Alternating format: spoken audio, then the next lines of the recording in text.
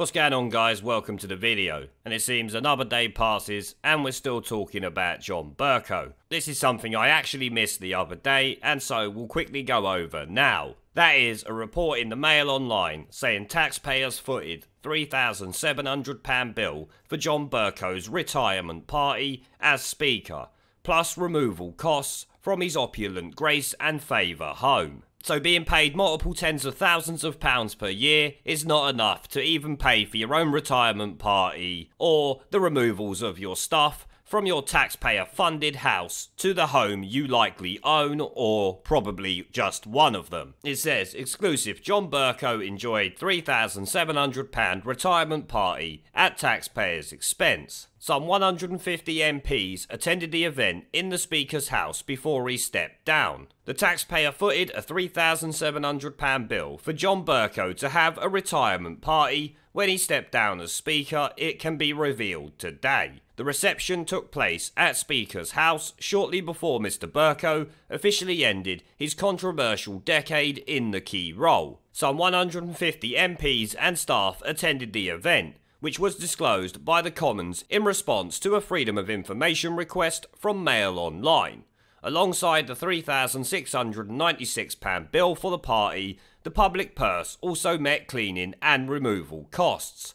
However, the authorities said they could not give figures or further information about the work because it could not be separated from other spending, because they likely spent an absolute fucking fortune and knew people would be tearing them a new one for it. Incredible. How can they say they can't separate it? Surely you have itemised billing. Don't give me that bollocks. A spokeswoman for the Speaker's office said it's usual practice for the House to mark the retirement of senior officials. Well, it shouldn't. They get paid enough to mark that shit themselves. In the case of the Speaker, a reception was hosted for him by the Clerk of the House on 23rd of October. It was attended by 150 members and House staff in Speaker's house. So, in a taxpayer-funded building, being paid for by the taxpayer. This little cunt takes the piss. The details emerged after 57-year-old Mr. Bercow, who has now taken up post as a university lecturer in London, as well as launching a lucrative after-dinner speaking career, came under fire for a spending spree in his last months as Speaker.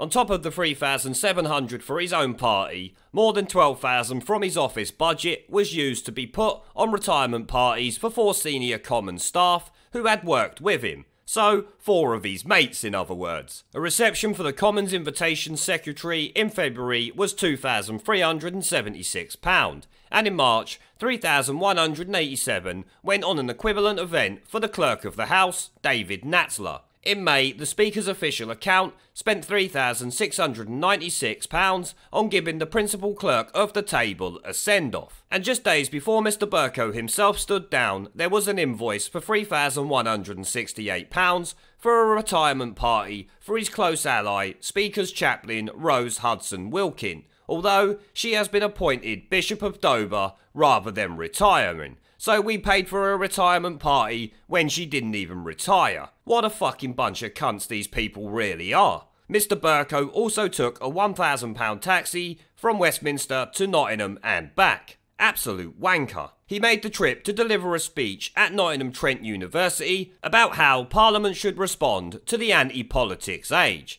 How about, by doing what the people tell you to do, you moaning little shitweasel? Aides said he was advised to take a taxi due to heightened security concerns, but critics said Mr. Bercow's costs defied common sense. Why does he have security concerns? No one cares about him that much, let's be honest.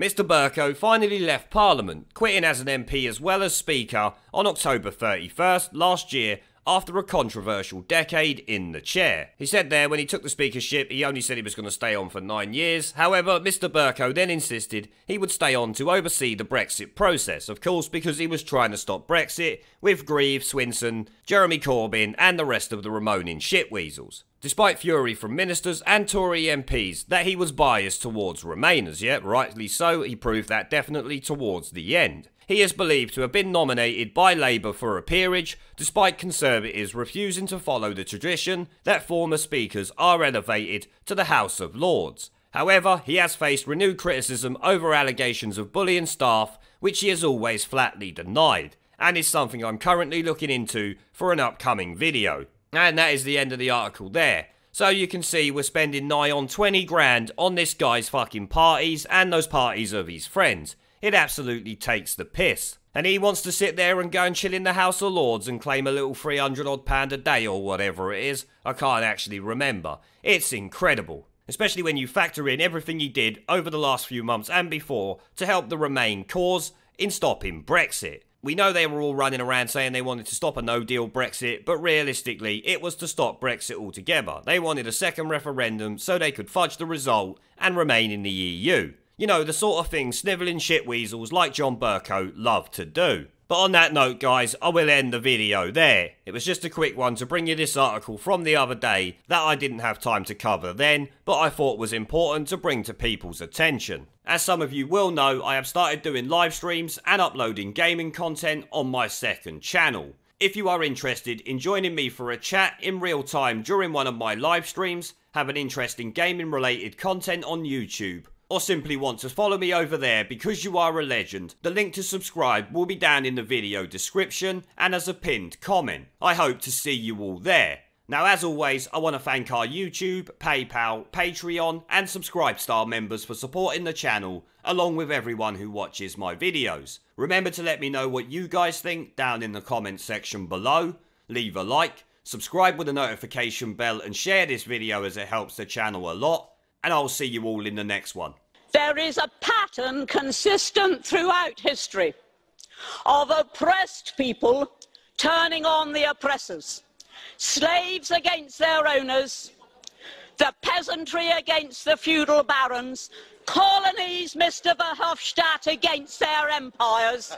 And that is why Britain is leaving. And it doesn't matter which language you use, we are going and we are glad to be going. We're off. Ramon! Ramon!